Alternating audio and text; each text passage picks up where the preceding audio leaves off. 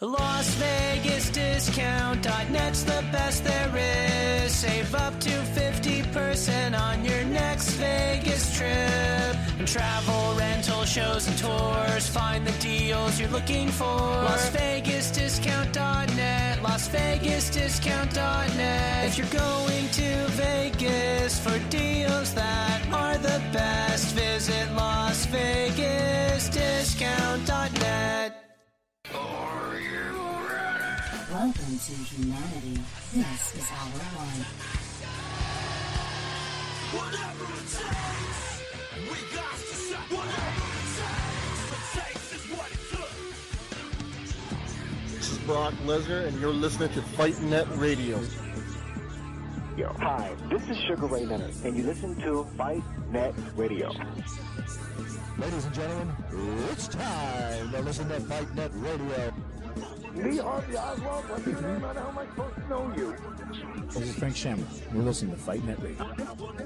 Hi, this is Tia, the Knockout St. John. You're listening to Fight Net Radio, and there's no way I would ever touch Lee. This is Chuck Jackson. I am Stephen Bonner, and you're listening to Fight Net Radio. Dan Henderson, you're listening to Fight Net Radio. Everybody, welcome to Fight Net Radio, where Lee's burning every bridge there is out there. All right. Hi, this is Manny Pacquiao. I'll fight anybody on FightNetRadio.com. I mean, this is ridiculous. It's a radio show. It ain't a one-hour television spectacular.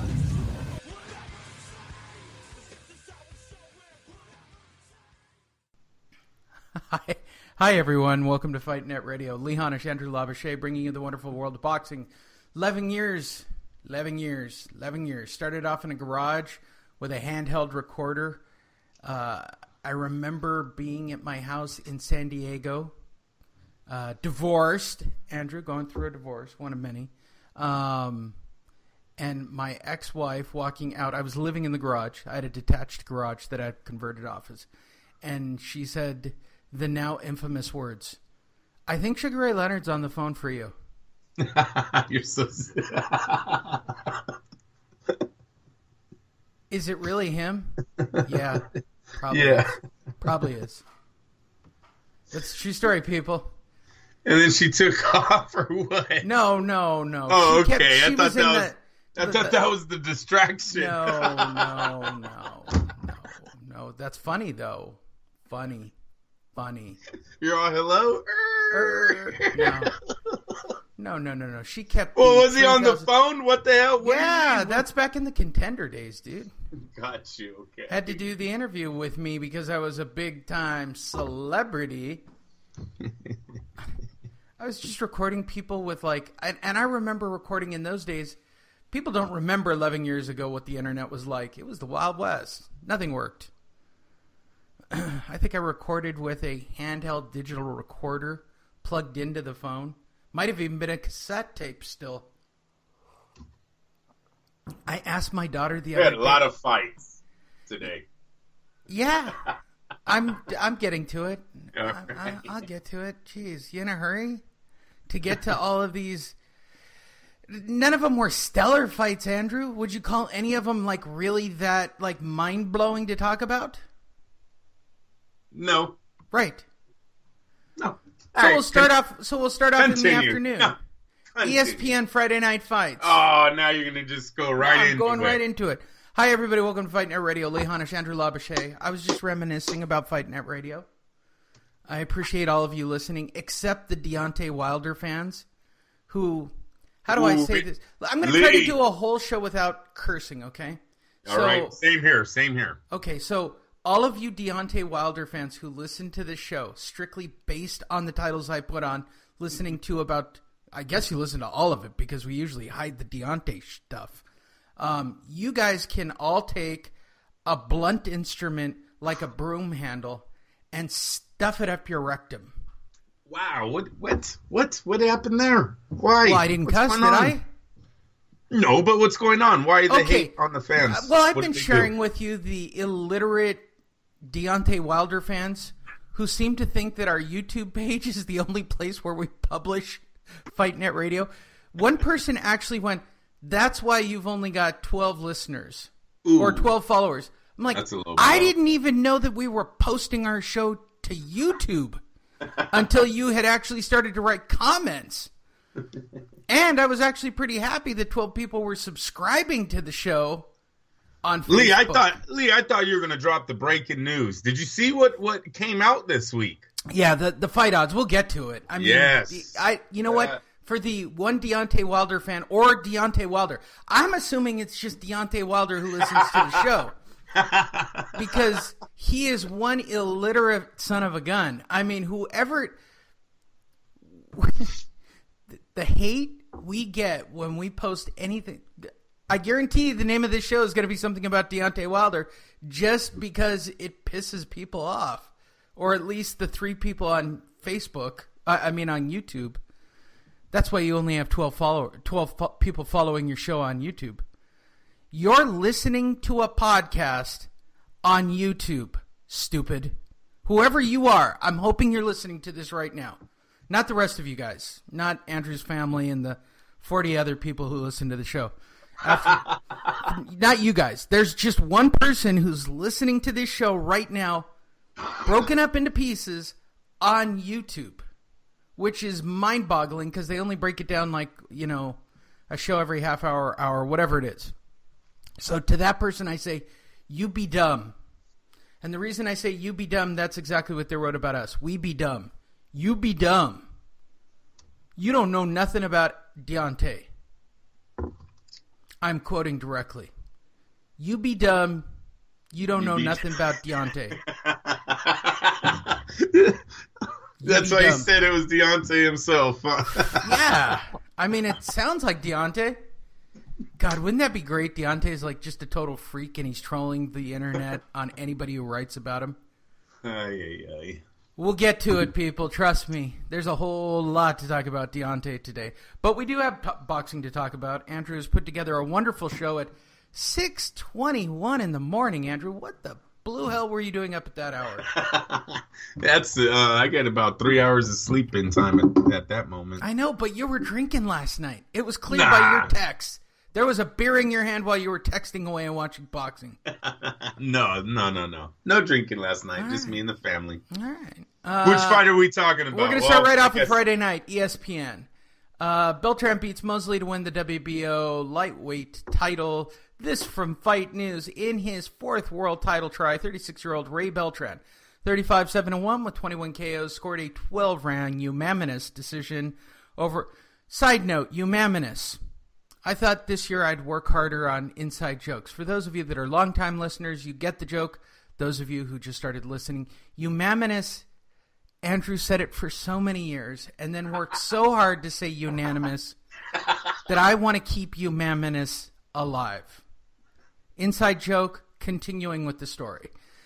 Scored a 12-round unanimous decision over former world champion Paulus Moses, who is 40-4 with 25 KOs, to claim the vacant WBO lightweight title Friday night at the Grand Sierra Resort in Reno, Nevada.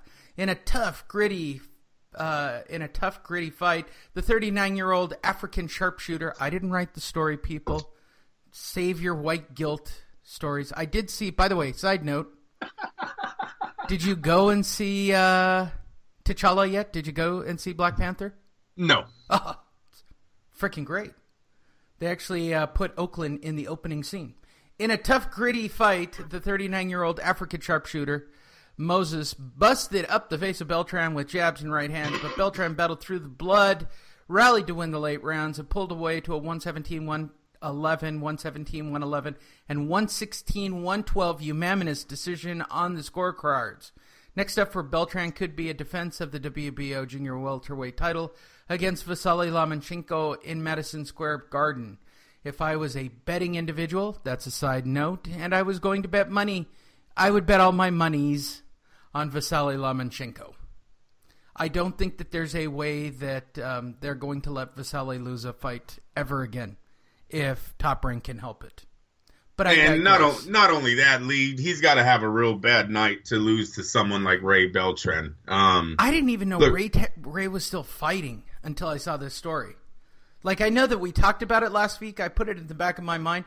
But 36 in boxing is old these days, especially for journeymen, guys who take beatings. And Ray's always been a guy who takes a beating. Especially against the top class of the divisions. He's never really had a good marquee name on his win list. So, him against Lomachenko, I'm hoping he goes 12 rounds, but I see him losing on points easily in that fight. The Friday night did nothing to change that. That was a workman-like decision victory. I hate that word. Right. Over a guy that's nowhere Inside, compared. hold on. Inside joke. For those of you who don't understand the word workman-like, that means the fight was just complete dog crap on a Dull. stick. It was very dull. Same thing over and over. You knew Beltran was winning these rounds. Lee, the number one reason why you knew he was winning was just the two opponents, Beltran and Moses. The one guy is been built up as the opponent for Lomachenko, right? That's all they've been talking about for Beltran for like the last, half a year, possibly even a year. They've been building this fight up. So there was no doubt in my mind that Beltran was winning the close rounds. He was winning the fight. He's in there. He's giving it his all, Lee, but he's giving it his all to a guy that's in the B-level class. He's not A. That's not A levels. Top Rank needed to do a way better job of putting someone in there that Beltran actually could have destroyed last night. Again, if you're building fighters that aren't dangerous, that hold titles, again, I think they did a good job. You got Beltran. He's got a title. He's going to fight Vasyl Lomachenko. It'll look good on paper. There's no market. Slam dunk fight. It's a slam dunk win, but there's no market for this fight. There's no one going to be interested in this. Beltran is old. He looks old. His record has 7 losses. He doesn't have, like I just said, I don't even know what his biggest win would be. Off the top of my head, I can't think of Beltran's biggest win. I could think of he had to draw Ricky Burns. You can say that maybe he was robbed there, but there's nothing on he went 12 rounds. Are we going to start giving credit for guys that lose wide decisions but go 12 rounds with the likes of Terrence Crawford? He's not going to beat Lomachenko. This fight going in is a dud, in my opinion. The only thing that made Lomachenko-Salido exciting was Salido pulled the upset in the first fight. Going in to Lomachenko versus Salido 1, nobody expected that upset to happen. No one cared about that fight. It's almost as if Top Rank is trying to switch Beltran into the role of another Orlando Salido, which makes this fight more compelling. I don't think so, Lee. I see Lomachenko clearly outboxing the slower Ray Beltran that night on his way to another WBO title. There you go. That's more time than this fight actually deserved. No doubt. It was a buildup. It was a buildup, and in my eyes, Lee, it faded out. It was a dud because he didn't dominate. You just read it. He had to come back in the second half. What do you mean he had to come back in the second half? And two, it just when they keep bringing up the name Vasyl Lomachenko and you're watching what's being producing in the ring, these guys don't compare. The average fan that watched Lomachenko's last fight knows these guys can't handle that guy. All right, I'm going to tell you guys, before I start the next story, there's going to be a preface to the next story. I'm going to read the story, and then I'm going to get up and go get a coffee while Andrew goes on a rant for 5 minutes about this fight. And I'm going to tell you why. It's not that I want Andrew to go on a rant for 5 minutes. It's because my usual coffee getter person that I have on Sunday morning has a hangover. Uh-oh. Oh. She didn't show up today. Dude, all I heard was Menudo. That's all I heard. I went in there once and it was dark and I kept, do you want a breakfast burrito? No, I don't want a breakfast burrito. I said, do you want Menudo? Well, yeah, or a breakfast burrito or something. Little hungover, folks. Important safety tip. Don't mix white, red, and champagne all in one evening. Yeah. No. Cubans and their alcohol. I digress. Garcia TKOs Rios in the 9th. Yes, Andrew will have 5